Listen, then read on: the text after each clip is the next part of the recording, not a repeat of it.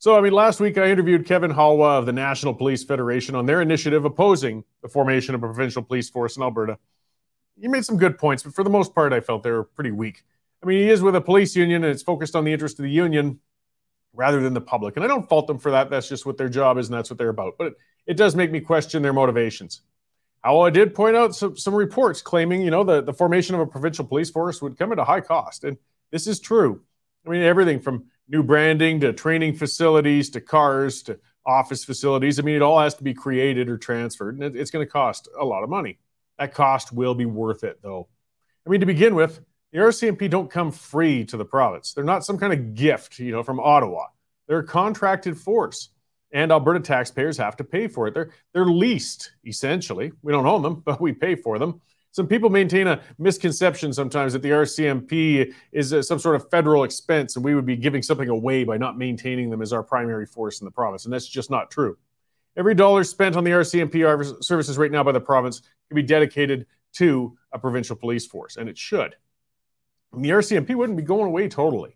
They'll remain as a federal force, at least while Alberta is still within Confederation, and scale down a great deal. They'd be something more akin to the American FBI than a regular police force that's on the ground. And the RCMP, let's face it, they've been hopelessly politicized.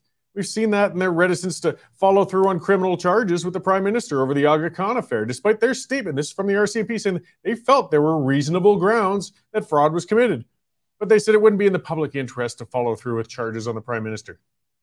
Well, isn't it in the public, it isn't in the public's interest to have a Prime Minister who escapes criminal charges due to being the one who directly appoints the head of the National Police Force. That's what the problem is. The public interest had nothing to do with the RCMP decision. It was the interest of senior members in the force who knew that charging a Prime Minister would cost them their jobs.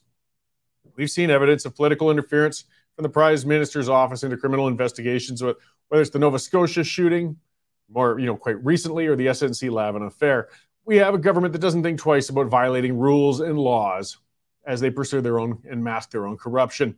If members of the government are above the law of the land, we don't live in a democracy. A provincial police force won't be able to hold the federal government responsible for itself, but it will free Alberta from the police actions directed by the federal government. Why should Albertans pay for a force that's going to act against the interests of the province at the direction of the feds? For example, it's clear the federal government wants to disarm the nation. They're doing it incrementally through orders in council, as we've seen with the handgun freeze. And rest assured, there's going to be a seizure of firearms coming. When it comes to that, let the federal government spend every penny then to track down and try and take the property from those law-abiding firearm owners in Alberta. We might not be able to stop the seizure while being within Confederation, but we sure don't have to aid the government in doing it. Let their little RCMP force try to deal with it. It's their job. Our provincial force could then just focus on real crime in the meantime.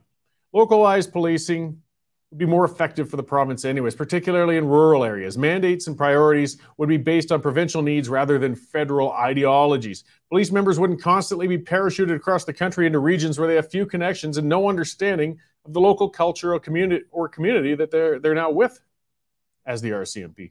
Then a new provincial force could be crafted with a more modern mandate too.